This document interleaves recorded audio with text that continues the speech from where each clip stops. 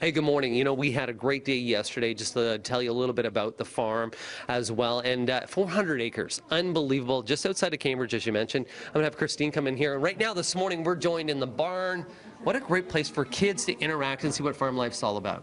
Absolutely. They absolutely love coming here. It's an opportunity to meet the animals and get exposure to farming, and that's something they may never have had before. We're with the goats this morning, but tell me about some of the other farm animals you have here. So we have goats, we have sheep, we have rabbits and horses and cattle. And why do you think it's important for somebody to learn about farm life?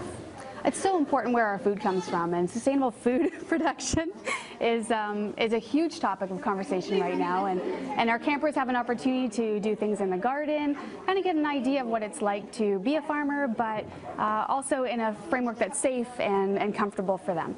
It's almost like active learning is the way that I would describe it. And I know yesterday I spent some time with archery. I got to experience the archery, as well as I got to experience some of the climbing as well. And this is taking kids out of their comfort zone, because the kids here wouldn't be able to have this experience. Absolutely. And that's so important, right? You wouldn't know whether or not you love archery unless you've had an opportunity to do it. Same as you wouldn't know if you love agriculture.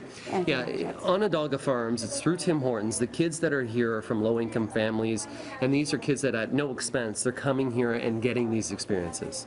Absolutely. And we love watching the kids just thrive in the different environments. Yeah, I'm going to talk to some of them. Are you guys having a good time? Yeah. What's been your favorite part about this week so far?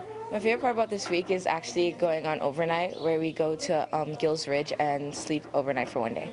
Cool. And then what do you think about the farm life too? Would you do the farm life in regular every day? In regular every day, we feed the goats, we feed the cattle, we feed the horses and take care of them and cuddle with the bunnies. Oh, they're so cute too. Look at, are you having a good morning over here, having some fun? Yeah, these goats are pretty nice. And so what's your best experience so far here at Onondaga Farms? Probably archery or high ropes.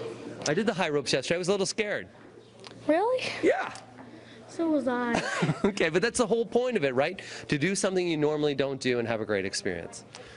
Okay, so I'm going to learn a little bit more all morning long, a little bit more about what they do here at Onondaga Farms, and hang out and just see what farm life's all about. We're having a great morning, and we'd like to thank Tim Hortons for that as well.